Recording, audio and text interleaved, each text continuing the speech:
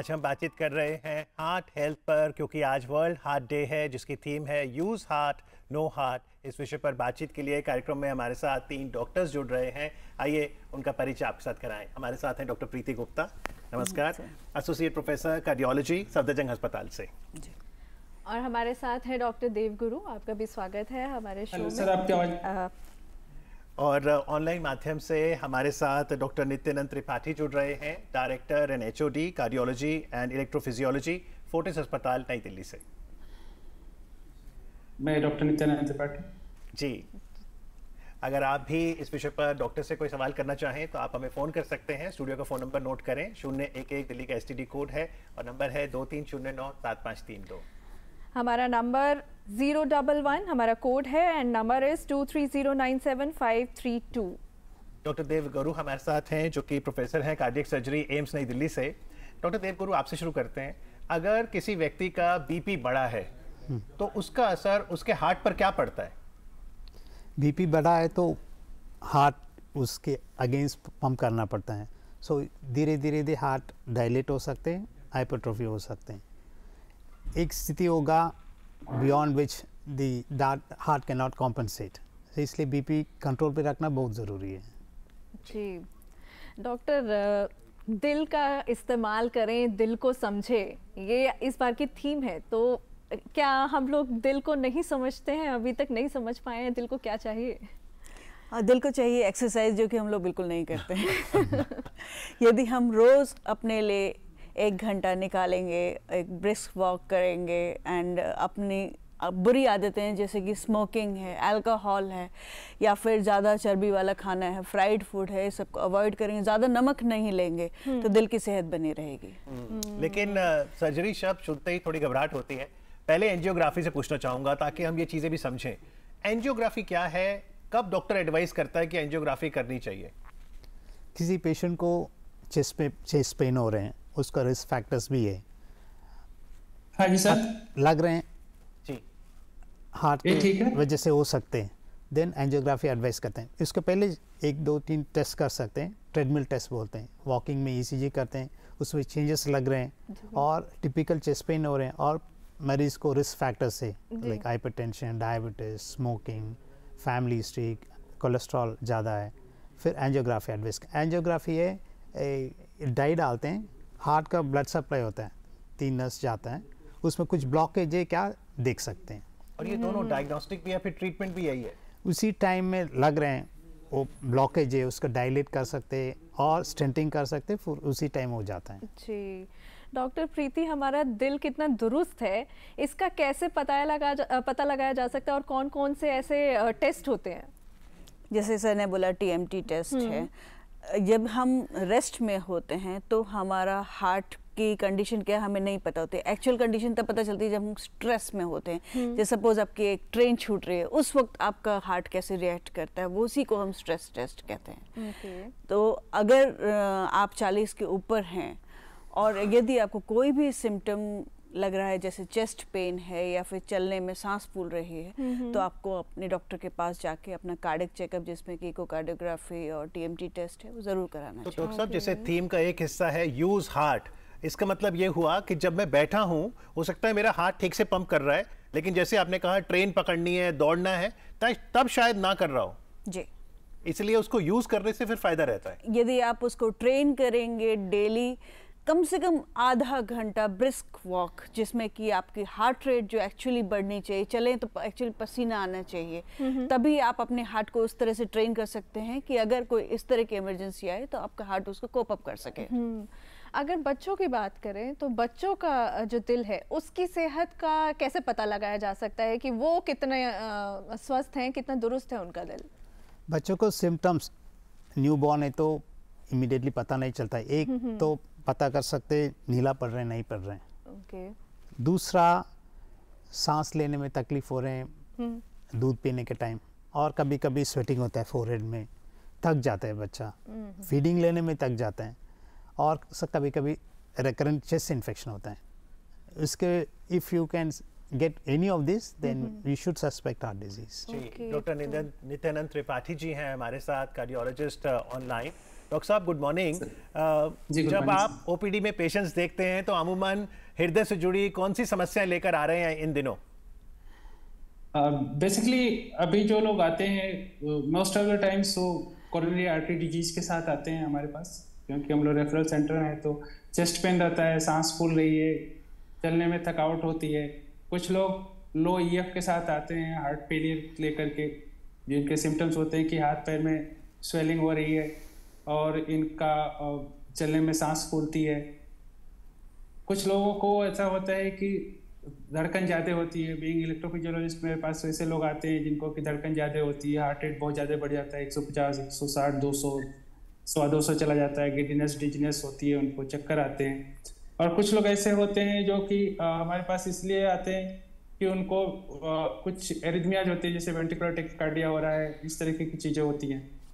तो ये कुछ कॉमन सिम्टम्स है जिसमें डिजीनेस, गिडनेस है, सिंकोप है, सिंकोप मतलब बेहोशी है, चक्कर है और सांस फूलना है, हाथ पैर में स्वेलिंग है, चेस्ट पेन है। चेस्ट पेन में कुछ लोग आते हैं कि जिनको चेस्ट में दर्द है, कुछ लोगों को चलने में चेस्ट में दर्द होता है, कुछ लोगों को सीवियर चेस्ट पेन हो जाता है और कुछ लोगों को जस्ट गैस हो रहा है, एक्चुअली उनको हार्ट अटैक हो रहा होता है।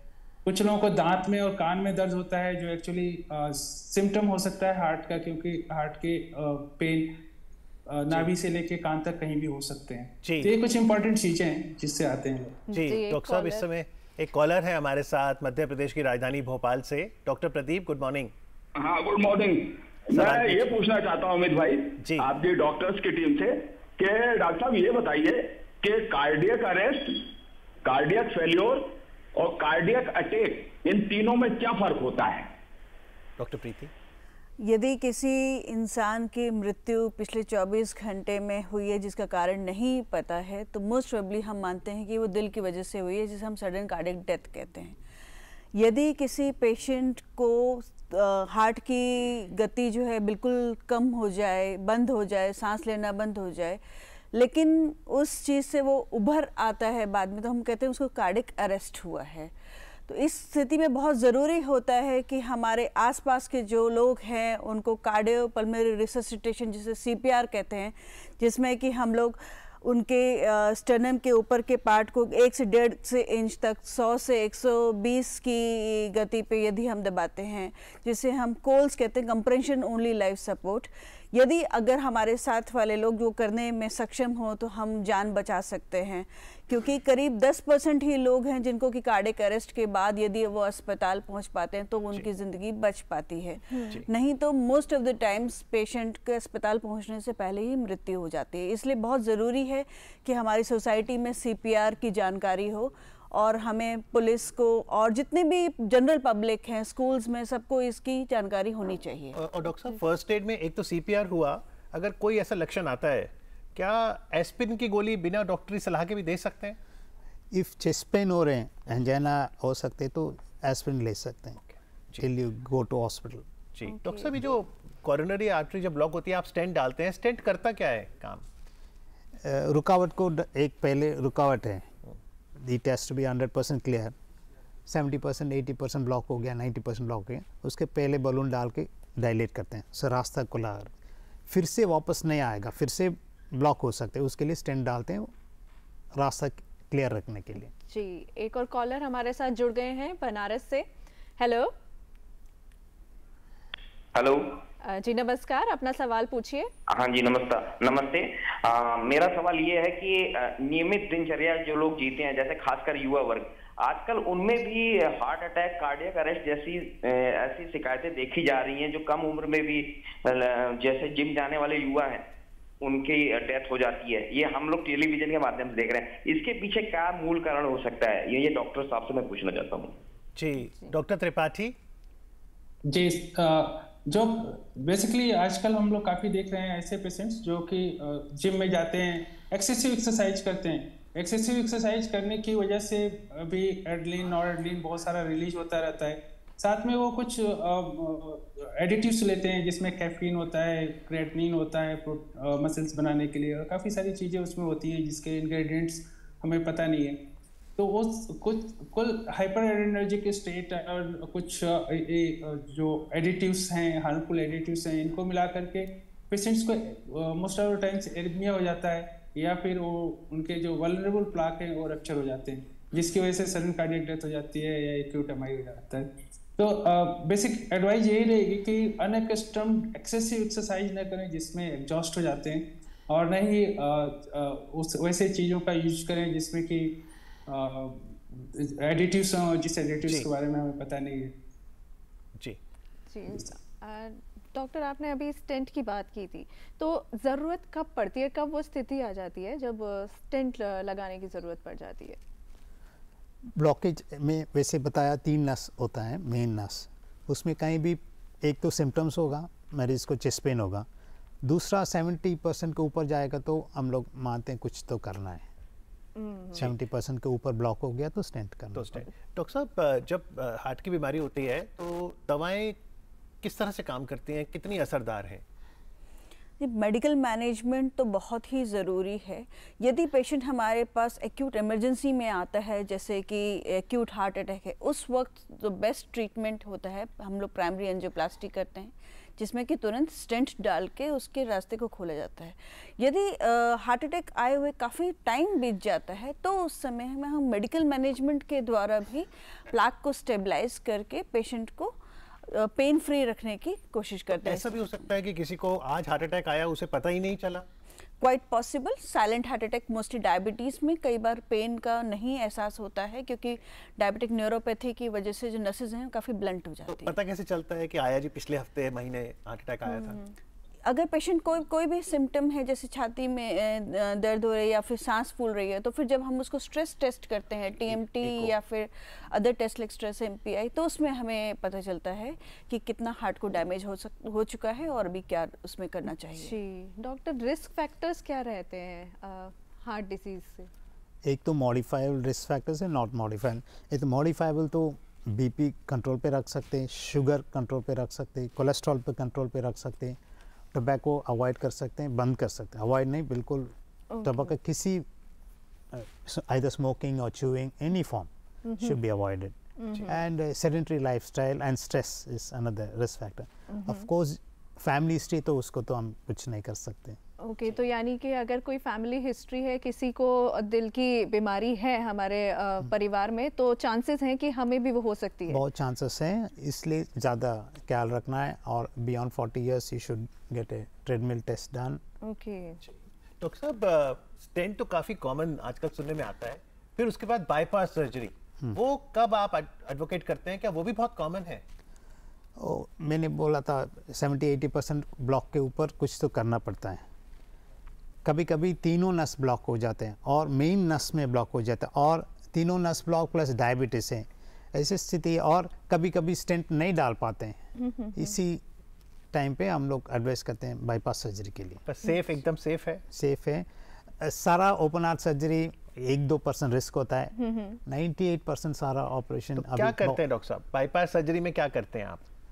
मैंने बताया था, इस लाइक ट्रैफिक जैम हो गया, फ्लाईओवर डालते हैं ना, वैसे एक ब्लॉक हो गया, आगे ब्लड सप्लाई देते हैं। अच्छा। एक तो बोन के नीचे एक नस आता है, मेमोरी आर्टरी, उसका निकाल के हार्ट के अंदर डाल देते हैं, और नीचे से हाथ से भी निकाल सकते हैं रेडियल आर्टरी, और नीचे वेन निकाल सकते हैं, और ब्लड सप्लाई, नया ब्लड सप्लाई शुरू कर beyond the block. Okay, heart transplant की नौबत कब आ जाती है? जब हार्ट बहुत ज़्यादा वीक हो। जैसे नॉर्मली हमारा हार्ट जो है वो 55% के काम करता है। जब हार्ट बहुत ज़्यादा वीक हो, 20% से कम काम करे और बहुत ज़्यादा सांस फूल रही हो और इलाज का कोई और तरीका ना बचा हो, तब हम हार्ट ट्रांसप्लांट के लिए पेशेंट्स को एडवाइस करते हैं। पर क्या ये कॉमन है सर? हार्ट ट्रांसप्लांट इतना कॉमन नहीं है, बट एंड स्टेज सिर्फ नस के ब्लॉक की वजह से, वैल के डिजीज़ की वजह से, और बीपी आप बोला बहुत ज़्यादा है, ट्रीटमेंट ही नहीं लिया, वैल में प्रॉब्लम हो गया, फिर beyond a certain point we advice heart transplant. 20% के नीचे आ गया, वो रास्ता ही नहीं है, फिर हार्ट ट्रांसप्लांट फाइनल। जी डॉक्टर नित्यानंद त्रिपाठी, आजकल तो टेक्नोलॉजी का दौर है, तो हार्ट केयर लोगों तक पहुँचे, इसके लिए टेक्नोलॉजी कितनी हेल्प करती है हमारी?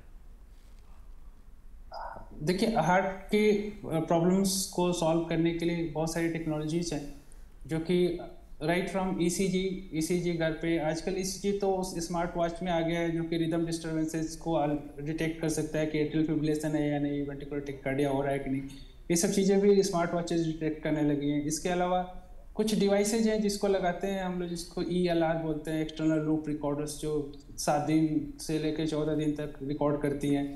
इसके अलावा जैसे अभी डॉक्टर साहब ने बताया कि ट्रेडमिल टेस्ट है, स्ट्रेस थाइलियम है, और अगर और भी ज़्यादा ज़रूरत पड़ती है, जैसे कि अभी ट्रांसप्लांट की बात हो रही थी, उसमें CPET टेस्ट करके देखते हैं हम लोग की VO2 रिक्वायरमेंट ऑक्सीजन की कितनी है, क्या वो पूरा हो पा रही है, नहीं हो पा रही है, कि एंड स्टेज है या नहीं। अगर एंड स्टेज है तो फिर ऐसे सिचुएशन में उनको ट्रांसप्लांट के लिए भेजते हैं जी। ऐसे कैथ लैब्स भी काफ़ी एडवांस हो गई है, जिनकी वजह से इंटरवेंशंस काफ़ी एडवांस हो गए हैं, स्टेंट्स काफ़ी एडवांस आ गए हैं, जिसमें कि स्टेंट में दोबारा ब्लॉकेज के और क्लॉट बनने के चांसेस काफ़ी कम हो गए हैं। तो we have rapidly advanced in the technology field. ऐसे ही एरिथमिया मैनेज करने के लिए डिवाइसेज हैं, जैसे CRTD हैं, पेसमेकर्स हैं, जो कि कम जो हार्ट रेट चल रहा है उसको भी मैनेज करती हैं, जब हार्ट रेट बहुत ज़्यादा हो जाता है तो उसको भी शॉक दे करके नॉर्मलाइज करती है जी। इसके अलावा एलवेट आ गया है, जो कि हार्ट बिल्कुल ही काम नहीं कर रहा है, कम काम कर रहा है, बहुत हार्ट ट्रांसप्लांट की नहीं मिल पा रहा है उसको ट्रांसप्लांट के लिए हार्ट, तो ऐसे में आर्टिफिशियल हार्ट होता है जिसको एलवेट बोलते हैं, उसको लगाते हैं जी। जी, बहुत मेडिकल एडवांसमेंट्स हो गई हैं, ये राहत की खबर है हम सभी के लिए। डॉक्टर त्रिपाठी, आज कार्यक्रम में जुड़ के जानकारी देने के लिए आपका आभार और वर्ल्ड हार्ट डे की आपको बधाई। थैंक यू सर, आप सभी को हार्ट डे की बहुत ही सारी शुभकामनाएं। Thank you so much sir. Doctor Devguru, laser की बहुत बात होती है आजकल, मिनिमली इन्वेसिव हो, लेप्रोस्कोपी, तो लेजर का भी उपयोग होता है फिर आजकल सर्जरी में? लेजर पहले ट्राई कर रहे थे, लेजर ट्राई करते, इतना इफेक्टिव नहीं है। हम लोग एम्स में भी ट्राई किया था, इतना इफेक्टिव नहीं है। फिलहाल मेडिसिन, एंजियोप्लास्टी, स्टेंटिंग, बाईपास जी। वो टिप्स क्या होनी चाहिए कि जिससे हम अपने दिल को एकदम स्वस्थ रख सके? मैं तो यही कहूँगी, एक्सरसाइज करें, अपने दिल को उसका जो निर्धारित टाइम है वो आपको देना आवश्यक है, आप उसको अवॉइड नहीं कर सकते हैं। एंड स्मोकिंग, अल्कोहल, ये तो वेरी बिग नो।